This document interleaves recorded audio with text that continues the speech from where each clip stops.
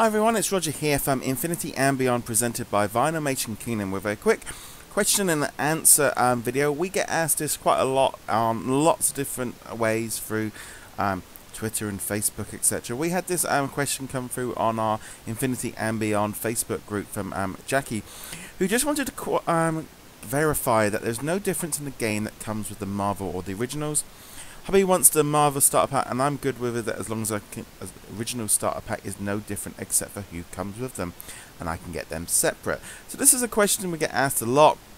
There's been quite a lot of confusion over this time, because basically there are two starter packs for Disney Infinity 2.0.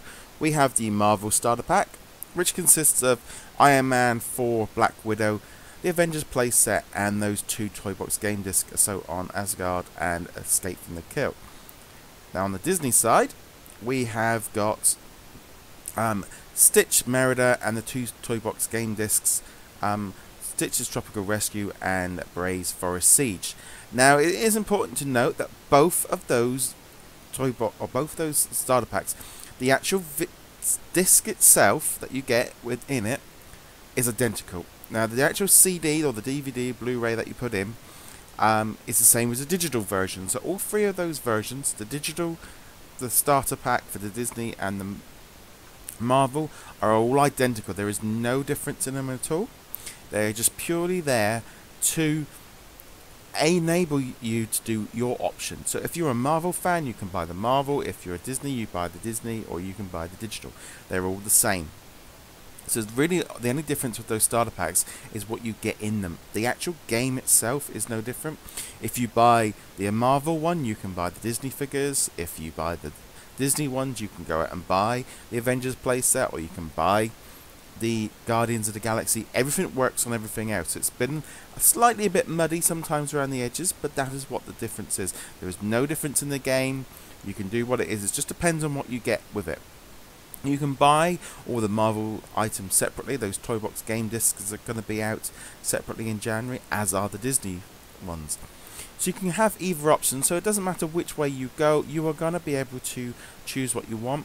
If you go the Disney route and you want to then have the Avengers playset, you can buy it separately. They've kind of gone an a la carte. Everything is open for you, but you can buy either of them and you'll have the exact same game. It's just what you have within that toy box pack that's different.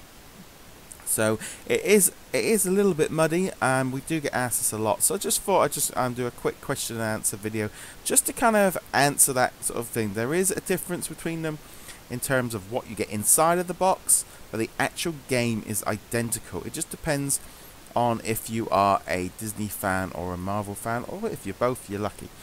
But the reason they did go with this different route was to try and offer you a different options. You know, if you're maybe not into Marvel, you want to pick up the Disney, but I can assure you it's exactly the same game. There is no difference on it at all. Well, hopefully that answers your questions.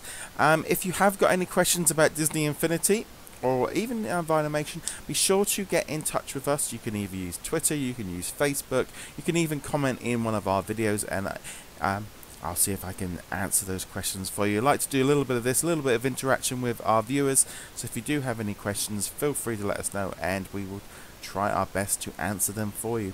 Anyway guys, thank you very much for watching. Be sure to subscribe to the channel, and I shall see you guys in another video.